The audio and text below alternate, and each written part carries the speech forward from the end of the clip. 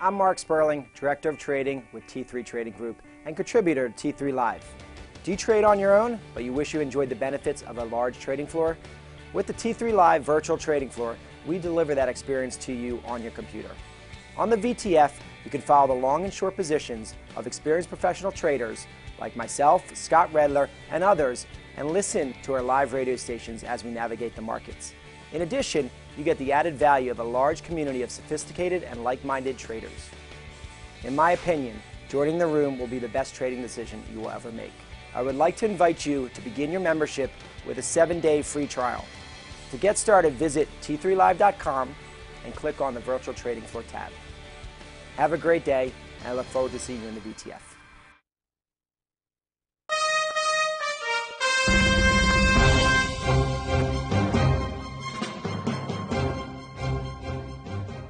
Good morning. My name is Scott Redler, Chief Strategic Officer at T3Live.com. Welcome to today's morning call. It's Monday. It's a new week.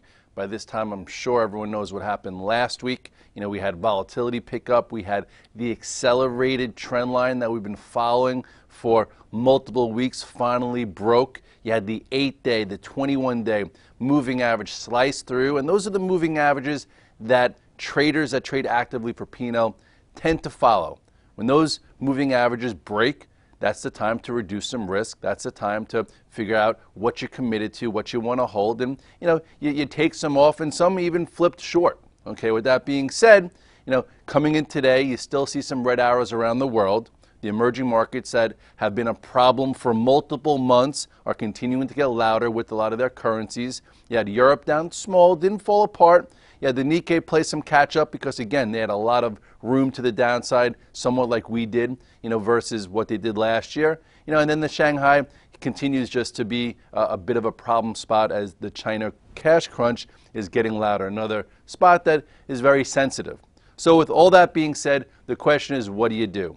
Which trend do you follow? How active are you? We approach this week. We have earnings reports across the board. You have the Fed on Wednesday, and there's going to be a lot of action. And depending on how you approach it, there could be some good opportunities. You look at the chart here of the SPX, and you will see, you know, you look here at all these different trend lines, and these mean something different to everyone that watches this. Okay, if you look up here, that is all that happened last week. Down 3% off the highs after about a 30% move last year on top of, you know, a 15 to 20% the year before. So if you look here, this macro trend line, not in jeopardy, no macro damage. You go to the intermediate trend line from November, this also no damage. But if you want to take a closer look to what a lot of us follow here at T3, including myself, to try and navigate for cash flow and P&L, here is the trend from October that came all the way up. Okay, here is the upper area, that wedge type pattern that wound up breaking on Thursday. Very surprising. I know I was positioned for an upside and had to switch some gears pretty quickly. Then this is when you broke the 8 and 21 days, so you could have sold 1830. You could have also gotten out a little bit right around here at the 50-day when it didn't hold, and then this was your close. So with that being said, futures are up a little bit. And just be a little careful. I have a feeling a lot of traders are going to have short on the brain because of, you know, it's opening up versus opening down. Here is the 50-day moving average. That's 1812. And then here is, you know, another area that broke. So I would say this is resistance 1, resistance 2. So make sure if you are looking to fade the open and you don't see things go red quickly, just know we came that, you know, pretty far way down. You might get squeezed. If we do go from green to red real quickly, you know, hopefully that would set up a nicer trade. And then you have the low here of 1790, and then we can create that red dog reversal where if we push through the low, you know, you have then a decent level of support that comes in right around 1775. And then I just showed you this macro or more intermediate trend that has the 100-day at 1762. So with that being said, you have to figure out what you want to do today. If you did reduce some risk and you were hoping for a down open, I'd let things play out a little bit. If they do go from, you know, green to red, you know, see if they could push through Friday's lows with whatever sector you're trading. You know, and I'm looking across the sectors to try and figure out what could help us figure out what's next. And there's really not that much that's standing out because it's still, this could be the beginning stages or not. You go to the Qs real quickly, you'll see here, you know, this, has two trends, this one being the more intermediate and this being, a upper level one, and then really just this accelerated, or the upper area is what broke. So here, the Qs aren't at the 50-day yet, so you are seeing some relative strength in technology, so look towards technology. Here is Friday's low, so same type of scenario. Either they could, push it up a little bit to resistance at 87.30 or 87.60, or if they can't, they break it below Friday's low, and then we see what's next if we get some kind of red dog reversal at this pivot. So, the Qs showing some relative strength. The bios, which have also been very strong, Steph definitely showing relative strength. It only broke the 8-day. Look where the 21 days and look where the 50-day is. So it's got a ways to go. But here's the thing, guys. When a corrective phase happens, you don't know if the strongest sectors play catch-up. So, and obviously you could see with the bios, they were a little frothy in a lot of room. So don't do things too early, because we're all trying to figure it out. 3% or so off the highs was the norm last year. Is it the norm this year? We don't know yet. So with that being said, just look at the financials that came into this year. Everyone was thinking they can continue, including me. And then earnings came out and they actually sold the earnings, giving you a little bit of a red flag. You go to the XLF and you look here. Okay, you look at these trends. This broke the 8 and 21 day. That was your spot to get out of Dodge, so to speak, or reduce risk if you were in there. Then it didn't. It tried to hold the 50-day on Thursday, but then, if you were playing it there, look what happened on Friday. Sliced right through it. So this almost looks a little bit more like the S&P, where, it could be heading to the 100-day. So with that being said, it's probably up a little bit with the futures. So see what type of bounce it has and look where it came from. So if you start shorting early, you can get in trouble. But if they do go from green to red and trade it through the low of 21.11, that would be nice for a red dog reversal, but we don't know that's the case. So, we have earnings this week. High beta names have been all across the map. We know some breaking down, some holding up. A lot of them still, not much damage. But again, if you're trading for P&L and you hold through something like just say Google, and you didn't think you could, you thought you could handle it, you got pretty, hurt on Friday. And we talk about these accelerated trends. Look at Google real quick. Google has been following the 8-day moving average the majority of the time. Okay, so if you've been holding this and tracking this, when it broke this area, hopefully you had a high level stop. If you've been in it since the gap, since earnings, maybe you stick around a little bit longer. Okay, but again, you want to always lock some things in. So right now, just like everything else, here is Friday's low of 11.23. These earnings aren't until later this week. Maybe it's up a little bit with the futures. If it could hold, okay, cool. If it breaks below Friday's low, some guys might try and short it. That's your actionable pivot. As far as something like Netflix that came out with earnings, that should be on your radar. Okay, this is your gap up. And if you look what just the market showed you, or I showed you with the other sectors, this held pretty well, developing a nice pattern. So as long as this stays above this little earnings gap of 377 and goes, gets tight, maybe there's a nice trade there. Put that on the radar. Okay, now back to this morning, Caterpillar came out with numbers. Caterpillar's numbers look pretty good, from face value.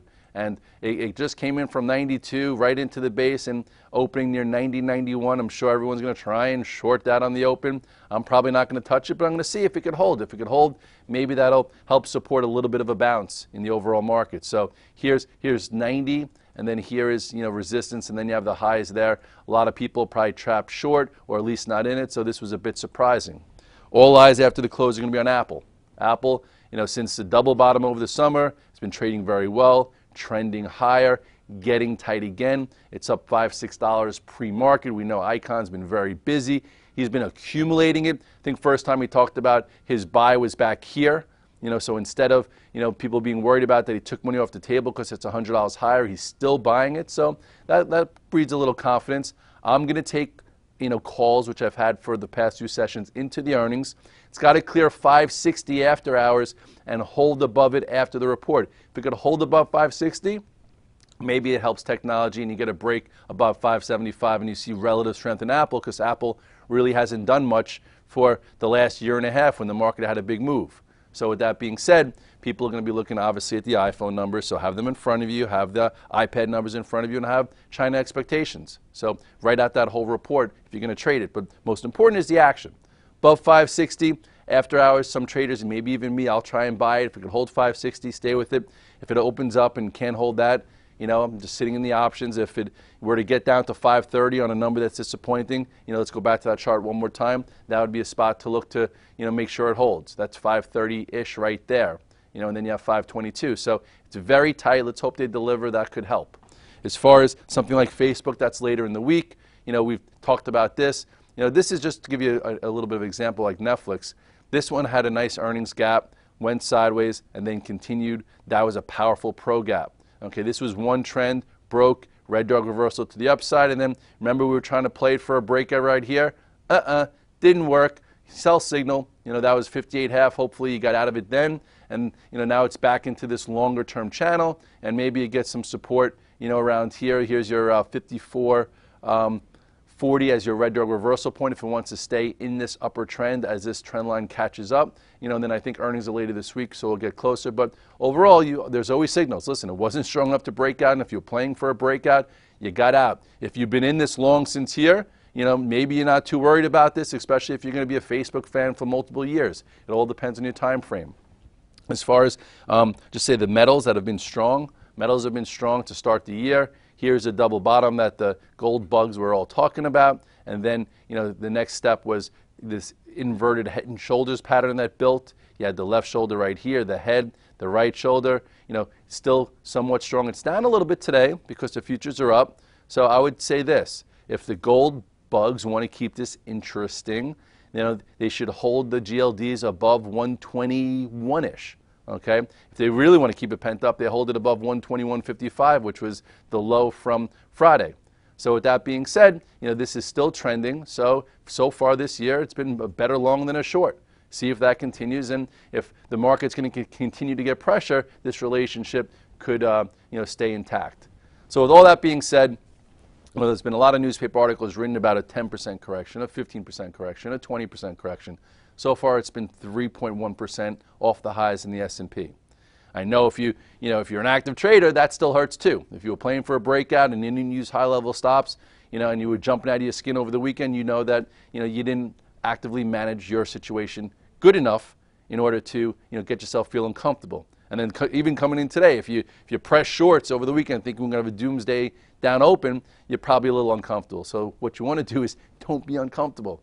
Do what you can handle. Okay, just like the 3.1% off the highs, if you're a macro investor and you've been putting money in every single month for the past decade, this doesn't matter to you. You keep doing it, it'll help your average cost, because I'm sure at some point, or hopefully at some point, whether it's this year, next year, the year after, the market will make new highs and you're in it for the long term, and that's your process. So you have to know your process.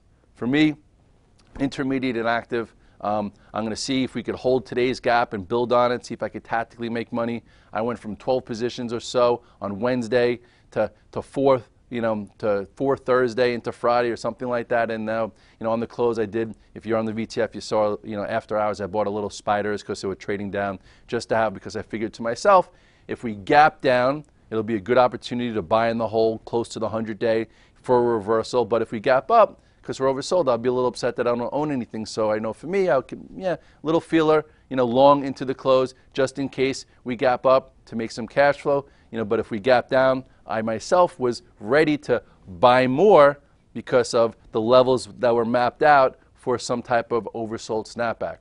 So with this type of open, you have to be patient. You don't know if it's just going to grind and frustrate those trying to fade the open, you know, or if we're going to, you know, open up and fade, trade through Friday's lows and then create some more volatility that could create opportunities a little later this week. So just keep your size down, low gross, low net. We'll figure it out. Look to the earnings. We have the Fed on Wednesday. A lot to do. Take it slow. Scott Redler, T3 Live, the morning call. I'll see you at the recap.